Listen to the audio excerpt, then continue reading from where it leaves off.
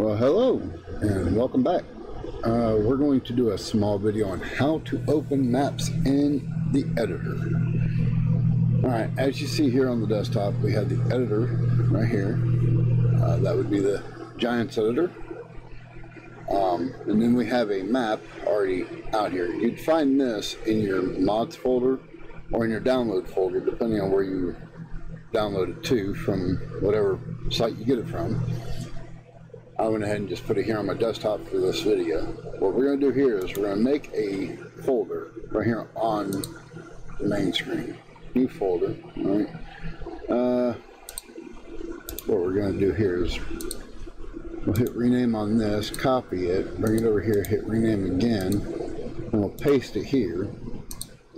That way I know that's what's in this folder. We'll put this folder, the zip folder, and into this folder we just made. And then we're going to double click on that. We're going to click on the folder for which we just put in there. And we're going to right click and go to extract all. Now you may have to use WinRAR to extract it. I don't have to. As you see here, it's already built into the software. Extract all. And then hit extract. Now I'm extracting it to the same folder for which we put it into. But it's going to ask you where to put it right here. And you can put it wherever you want. Sorry about that.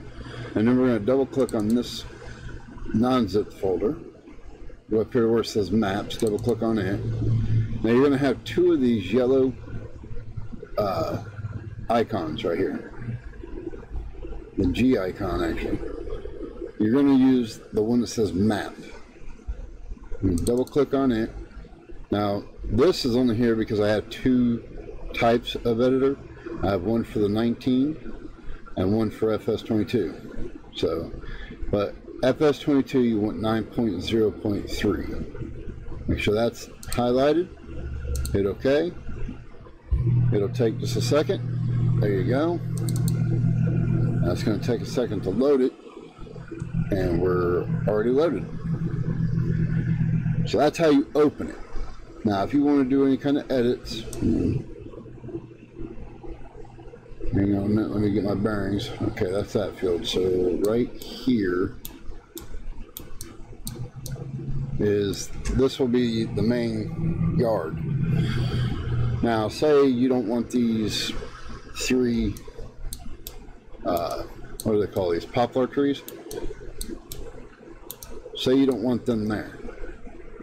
Now to move around real quick, to touch base on how I'm moving everything, the mouse is your friend. It's going to be your best friend.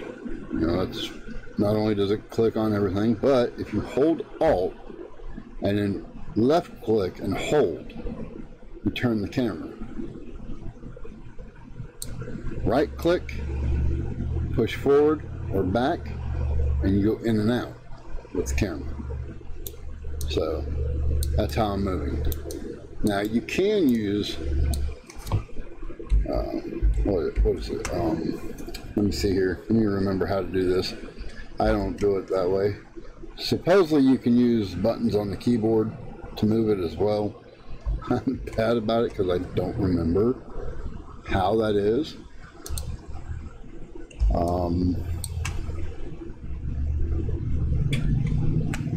Yeah, we don't want that. Let's replace. Yeah, I know it can be done, I just don't remember how. But anyway, just take your cursor, find a spot on the tree itself. Now, I wouldn't recommend doing it on the leaves, because clicking on the leaves, it can open a subfolder instead of the main folder. And you want to click on a pretty substantial part of the building, tree, whatever you're clicking on. And you're going to see it opens, it highlights it green. But over here, it also opens up a folder. And as you see, there's a plus symbol next to where it says Poplar Stage 3. That is what I mean by subfolders. This is a subfolder of this folder here. And 9 times out of 10, if you click it wrong, it'll open up one of these folders. You delete it, it'll leave the rest of it. So you want to make sure that this is the one that's highlighted. When this is Poplar or whatever the whatever the item is named, you want to make sure it's the main folder. All these little drop down folders, you want to make sure that you get the top one to it. Now you don't want to go from this one up to here. You'll end up doing all of them. You just want to do the one that you're on, and then you can hit delete. It's as easy as that. And you can do it as many as you want. Now,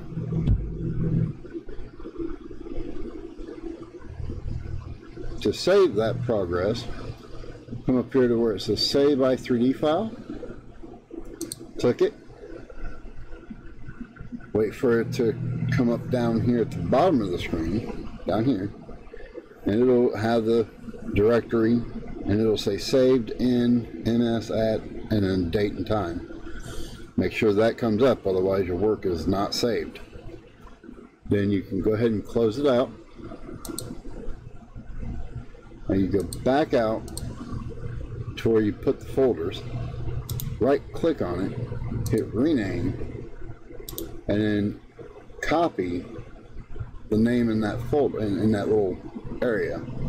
Hit copy, then go back in, highlight all of it, right click, go to send to, and then go down to compressed zip folder. It shouldn't take but a few, I'd say anywhere from 10 seconds to maybe a minute at most. My finger just popped, sorry about that. In this case it's saying it's going to take about 5 seconds, but really it's more like 7 or 8. But anyway, then you're going to right click in where it's blue, and then hit paste, and then just click over here in the black area somewhere, or the empty area of the folder. Then drag that into your mods folder, which is right here. So what I'm going to do is I'm going to take this and I'm going to drag it over and drop it into my mods folder. That's my shortcut to my mods folder. Now yours will be in a different area, and more than likely you'll have to find yours. And to find the actual mods folder for the game, go to your My Computer or there, whatever it may be named. It may even be under your name. Then go up to Documents, My Games, Farming Simulator 22, and where it says Mods, and here's your mods. All your mods to your game that you've added. That's where you put them in at. That's where you take them out at. That's where you send them to, if you want to download them.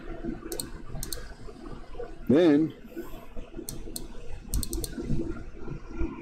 yes, I'm offline at the moment, so therefore that's why that screen comes up.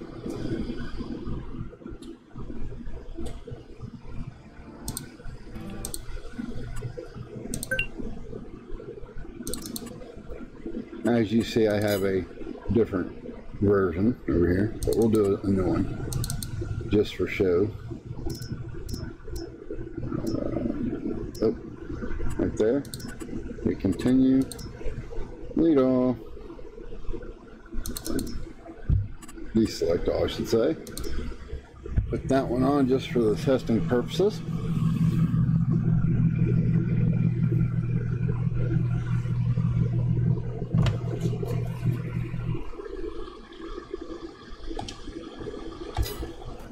Okay. And now those trees are gone.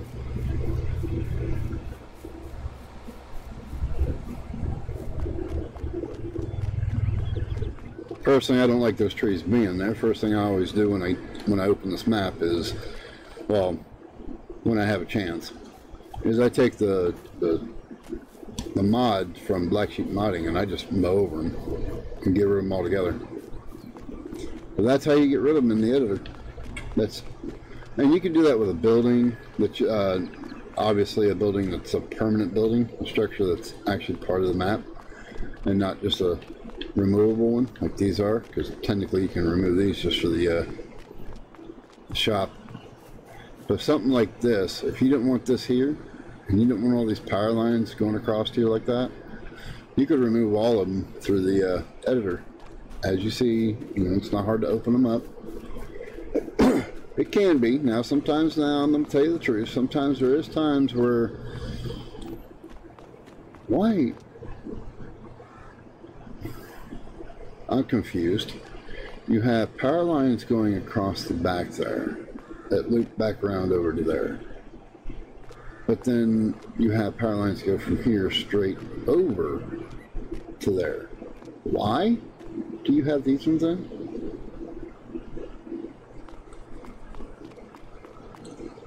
See, stuff like that, these ones right here aren't needed. And that's actually from the base game, you know, because this was a base game map.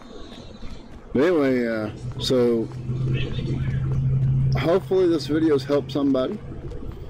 If it has, go ahead and hit that like button for me, if you like it. But if it has helped you, please let me know down in the comment section. I appreciate it. If you're new and you'd like to see more of these videos, and I will try and do more of them as we go, go ahead and hit that subscribe button. It helps me to grow, helps to get the content out there for other people to see as well. And I do appreciate it.